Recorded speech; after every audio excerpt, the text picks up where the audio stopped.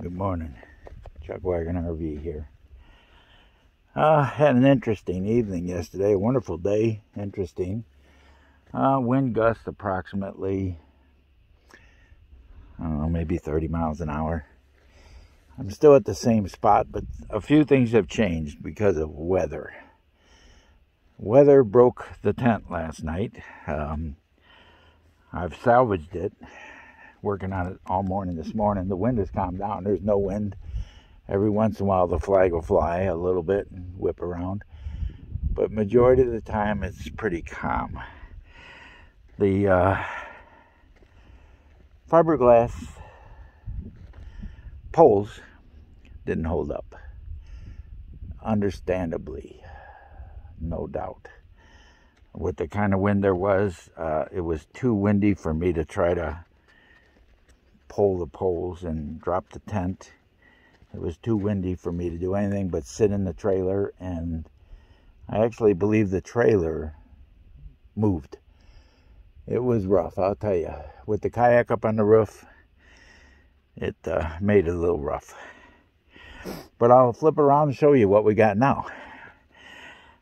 We left the tent where it was, but we moved the camper and we moved the truck. So let me show you. So here's where the truck's sinking.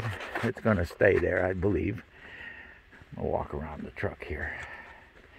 Not a very big campsite for all the crap I've got. The fire pit's there. I got some firewood last night, or yesterday afternoon when I came back. It was pretty windy, so I just threw it in there.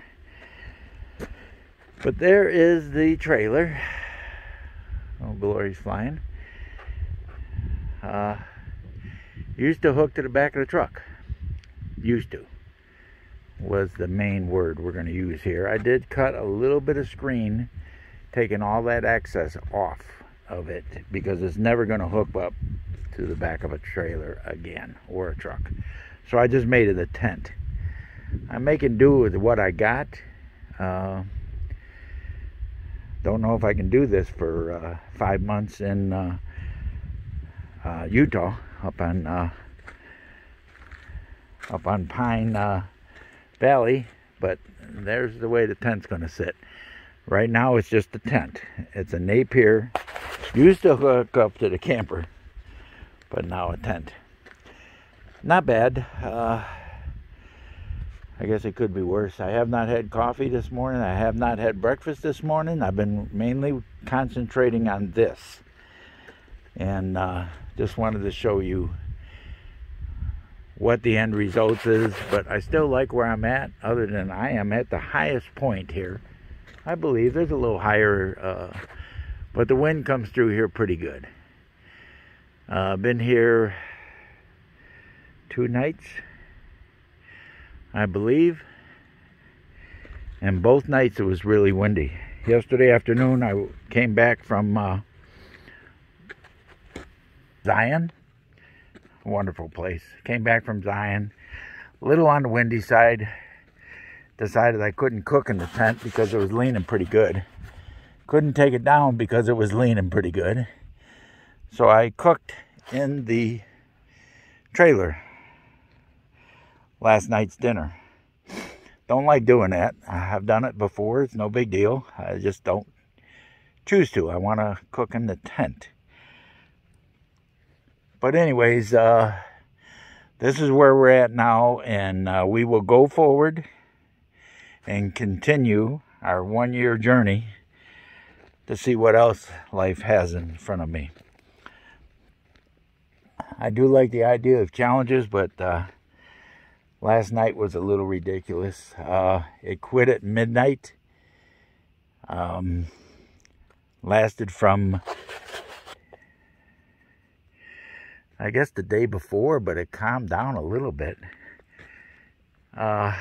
But last night was the clincher. When I got up this morning, the tent was pretty much flat on the ground, and it was busted. So I've got to take it all apart, and when I do, I'm going to duct tape the fiberglass poles, or work on finding replacements, or give up on this idea and just get a real tent. that does not hook to the camper at all. Have it two separate entities, which is fine. The way it is right now, we're going to try it out for a little while. You can see it's still crooked because of the rods are broken. So it's not going to hold it up straight. But we're going to see what the next week or so is going to pertain with this thing. Living like this, where I can get out of the camper and go into the tent without walking around outside. But we'll see what happens. Just want to let you know. And I guess we'll talk soon.